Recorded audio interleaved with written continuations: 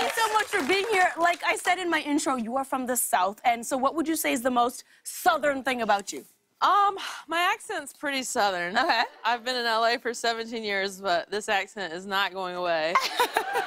But a lot of people don't know this about me. I'm actually a debutante. Yeah. I am a true Southern belle. What is that exactly for people who might not know? It's you come out to society, not as a lesbian. That was later. You come out to high society as a young lady. I don't really know it. It's like a lot of etiquette classes. Okay. I love this so much. I love it so much. We actually have a picture from your debutante days. Let's check it out. Yeah. I'm shook. I'm shook. That's right. What's happening here? Whose hand? What is all this? It's my brother, because obviously you should wear a white wedding gown with your brother. It kind of looks like your wedding, yeah. It does. Yeah, that's the only time I'll ever have a white wedding gown on in my life. But yeah, it's like a whole thing. You have a debutante ball where you're presented to society, and I passed the test. Woo! I mean, I did it. Woo! I did it. Are you happy about that? I feel great. Then woo! I love it. So, I don't know if I'm a dainty lady, but... Who cares? I think you're you, and that's perfect. Yeah. That's what I think. I do drink with a pinky up. Nice. So.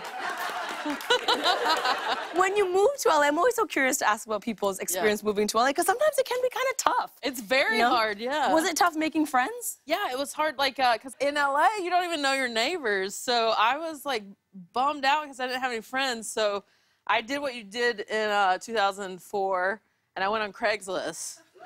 Yeah. No, you did not. Fortune, you did not. It was, like, totally normal back then. People were just, like, everyone was, like, meeting people on Craigslist. So I was joining, like, all kinds of...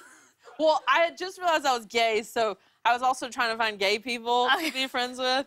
And I was like, I'm going to find the gays on Craigslist. So I, like, joined, like a tennis team, a softball, like, you know, a lot of sports, thinking we might all shower together after the matches. That didn't happen. But I ended up finding the lesbians in the softball league. Nice. I know that's a stereotype, but we do love softball. It's a great sport.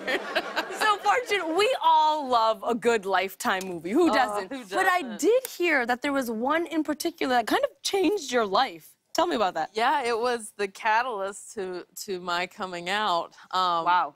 And there was a Lifetime movie called The Truth About Jane, and it's a girl in high school realized she was a lesbian, and her mom was, like, not into it. And then at the end, everyone's like, yay, you're gay. And I said out loud, I was by myself, and I watched this, and I go, oh, my God. And I said out loud, I was like, I'm gay. And it came from watching a Lifetime movie. So much. Yeah.